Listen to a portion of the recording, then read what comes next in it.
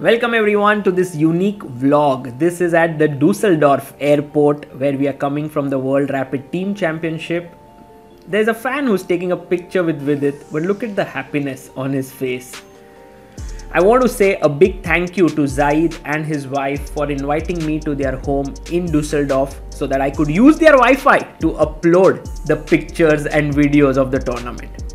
As we reached Kolkata, I said goodbye to my two good friends Gukesh and Vidit because they had to prepare for the Asian Games and play at Tata Steel Chess India. Here's Srinath, Hari Krishna and Harika. I went outside the airport and I met my friends from ChessBase India. My teammates, we went for a lunch and then to the home of a big chess lover. Who is it? Well, it's none other than I am Nisha Mohota. Nisha is an amazing person and she was so welcoming as we went down the memory lane with her and she showed us some amazing pictures. We then went to the Guwahati flyover where I played against this amazing gentleman there. It's a place where right in the middle of the city we have chess. We met Surya Ganguly, we saw his trophy cabinet. Check out the video on ChessBase India. I then flew down on the same evening to Guwahati in Assam, and there at the airport was Mayank and his mother. Mayank Chakrabarti is a very talented youngster, around 2350 rated. He's just 13 years old. They came to pick me up at the airport. I went to their home and saw his trophies, some amazing collection there. His mother had cooked some brilliant food. Monomita is a wonderful chef. She had made chana and paneer and sweets and whatnot. I had a brilliant meal talking with them about their chess journey and so much more.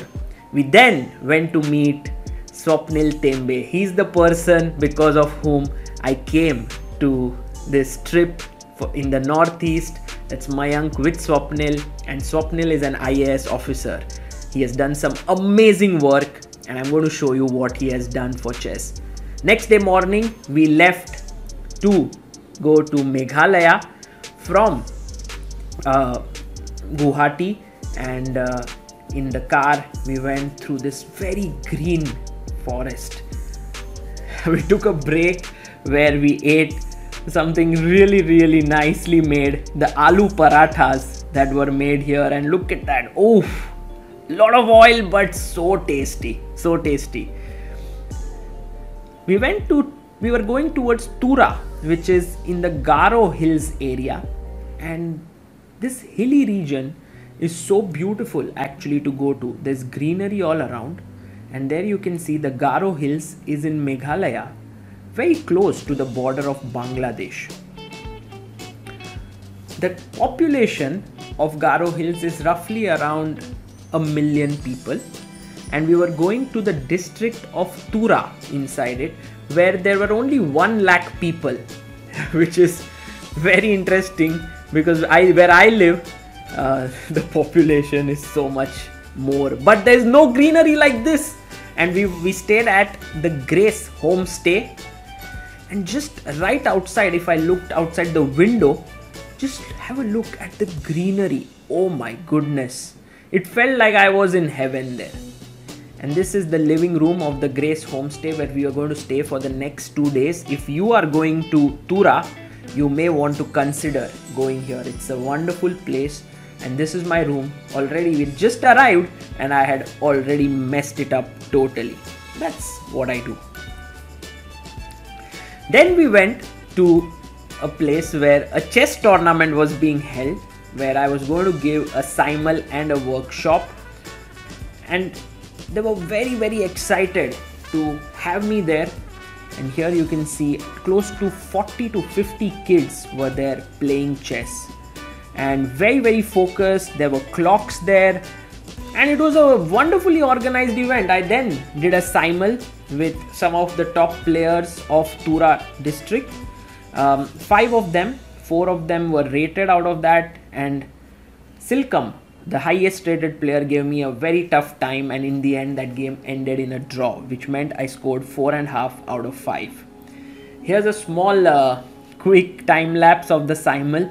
Notice on the top board, I actually executed a beautiful queen sacrifice because king takes h7 would have led to h takes g6 checkmate there, which was done. In the end, two people were playing and giving me a tough fight, and just then one was left, and Silcom managed to hold a draw in that rook endgame where I tried very hard but I couldn't win.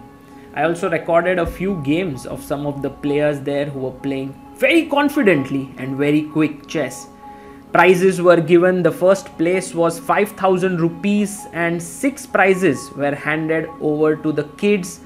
And then I did the workshop where I taught them some of the basics of chess.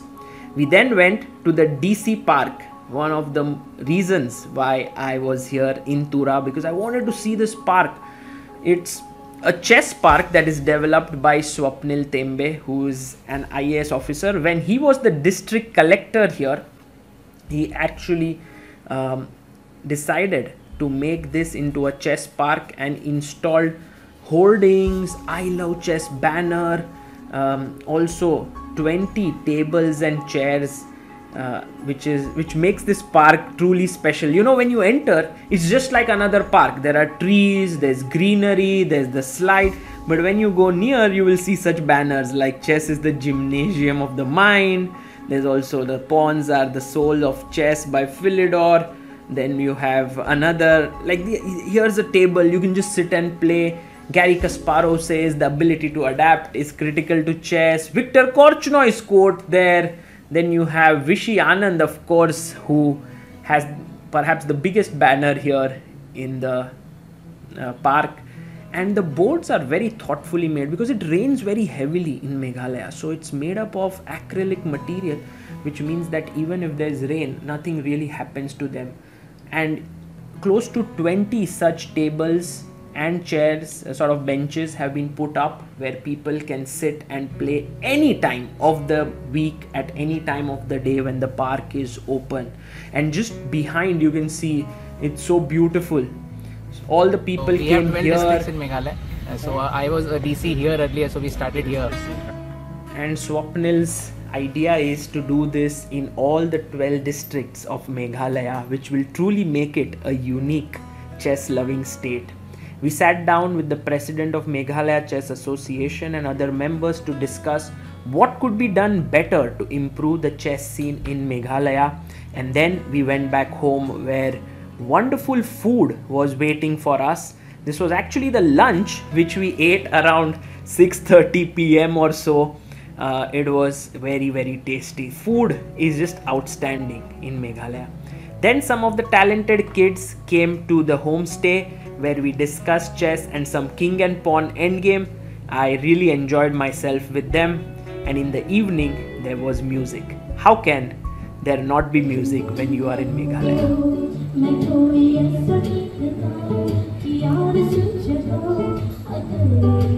She sings so well. She sings so well.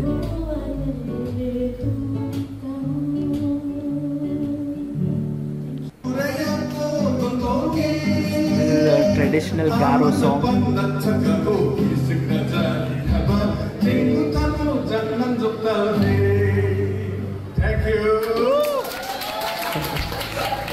We had a wonderful time there.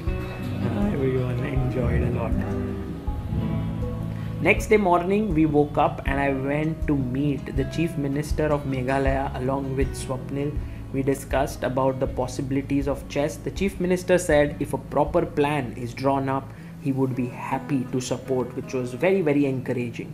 We then went to one of the big schools in the area. It was called the Kasarina School, public school there. And I really enjoyed how this little kid welcomed us. Good morning, sir. Good morning. Welcome to Kasarina Public School.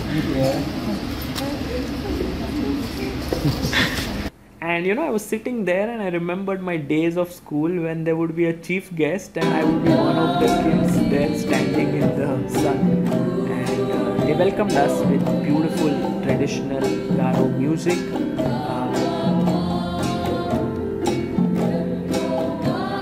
What I really enjoyed is the school anthem which comes up next.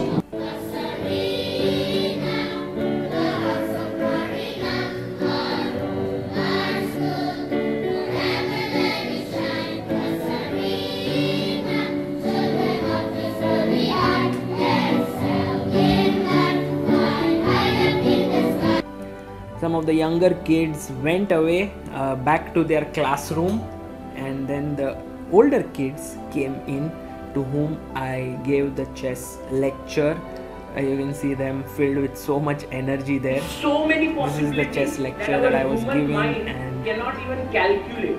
Because imagine, if I, on the first move itself, I can move this pawn ahead, I can move this knight ahead, I can move this pawn. I have so many choices, right? Yes, sir. And I have to choose one. It's like when you go. What is this? The world map. Okay. Where is India? Somewhere here? the kids were actually quite alert and involved. I told them the story of Vishy Anand and also the history of chess. They all sat down quietly and were enjoying themselves. I had a wonderful time with them because, you always enjoy when the kids are engaged there. Then everyone came with bits of paper in order to take my autograph. I think I maybe signed around 70 or 80 such little sheets, which was so nice to see that they love chess so much.